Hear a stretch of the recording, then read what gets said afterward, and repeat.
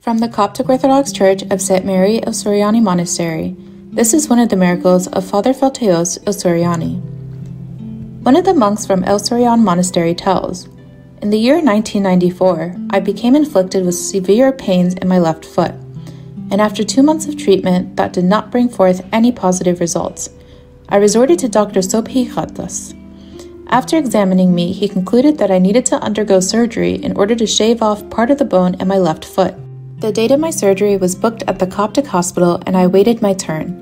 When the time approached, Dr. Ghatas arrived and I was transferred to the operating room. However, all of a sudden, I decided that I did not want to undergo this surgery and I insisted that I be taken out of the operating room. That day, I left the hospital without following through with the surgery.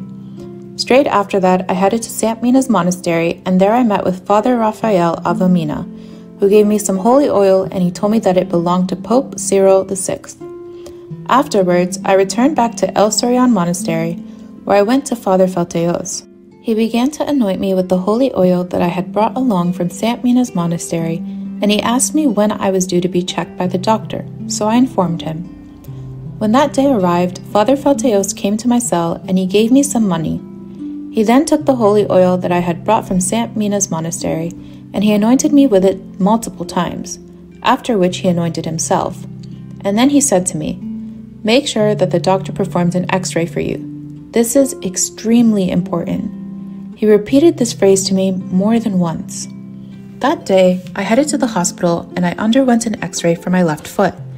And when the results appeared, they were studied by a foreign doctor who happened to be present at the time. To my ultimate surprise and amidst everyone's shock, the new x-ray was completely different from the old one. When Dr. Ghatas took a look at it and he compared the two, he said, "This is contrary to what we were taught in medical school. Your foot is perfectly normal." I then returned to Father Faltaous and I informed him of what had happened that day. We thanked God who extended his mighty hand and healed me through the blessings of the prayers of Father Faltaous.